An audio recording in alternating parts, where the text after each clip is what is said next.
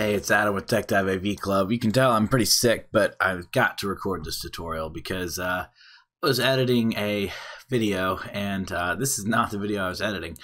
I made a mistake. The video crashed, and I opened up a previously saved attempt, and for some reason it opened up a different video. It's because I've done some different renaming and stuff in the past, and so I didn't realize that, and I saved over the video I was editing with a completely different project. So we're going to restore it, and what I'm going to do, and this is just a great time for a tutorial, so excuse my voice. I wasn't planning on filming today. Family's been pretty sick. Go to the Tools tab, then go to Advanced Save, and then here you can see in this is where you can change some of your advanced save options.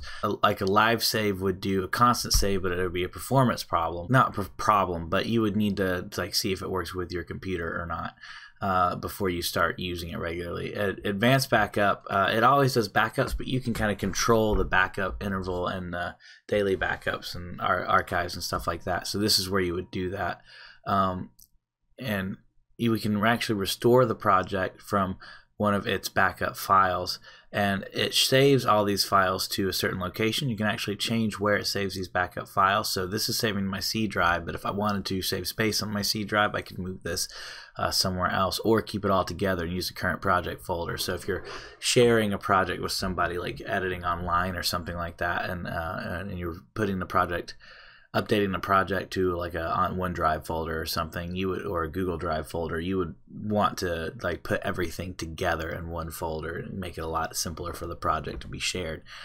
And you can even select a custom folder. I don't recommend clearing all backups, but you can do that if you're having a space problems or current backups. We're going to restore from backup. So when I go to restore, my project doesn't have any backups, and so that might be a problem. So what we're going to do, we're going to go ahead and select create backups in the future, and I want it to save these backups. So that way, and I'm going to let it save it to my C drive. That's a different drive than what I edit off of, but for me, it'll kind of give me some redundancy. So that way, if something happens to one of my drives, I might be able to restore some things. So there is no backups for this current drive. I'm going to leave it with all the default minute hours and stuff. But a backup is different than just a save, because what a backup does is it actually creates a second file that doesn't exist. So I don't think this is quite true, though. It says there's no backups for it. I think that might not be true.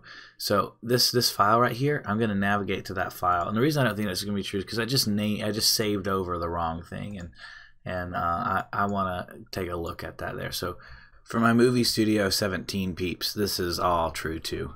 You've got live save, advanced backup, and everything, all the same options, and there is a place you can, it's a different place, but based off the Movie Studio's naming schema, but this is saying all this is going to be true for you too. Something to note while you're doing this too, the app data folder is hidden, so you'll need to go to view and make sure that hidden folders can be seen, and then you go to your app data, local,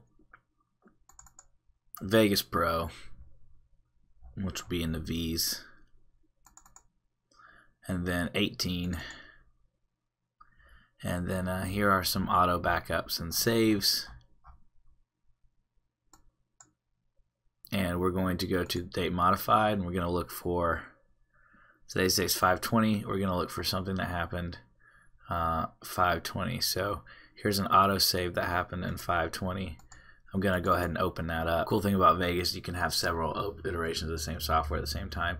Oh, thank God. So I am missing, I hadn't saved it in a while, I am missing quite a few edits that I've done, but you can see all of this is editing that I had already done. I've got some J-cuts I'm still working on and stuff, but all of this is editing I'd already done. I had lost everything when I accidentally saved over my one project with another project. I essentially washed it clean. So being able to go to backups, now I've saved probably about 70% of the work I did, which is way more than zero. So that is advanced backups in Vegas. Before anything happens, I'm going to save as. You have a lot of saving options and resurrection options available to you, so you don't necessarily have to start from scratch. Thanks for watching. I'll see you guys next time. Lots more bigger videos. It's just a quick one because, you know, it's nice to have some stuff like this. So thanks for watching. I'll see you guys next time.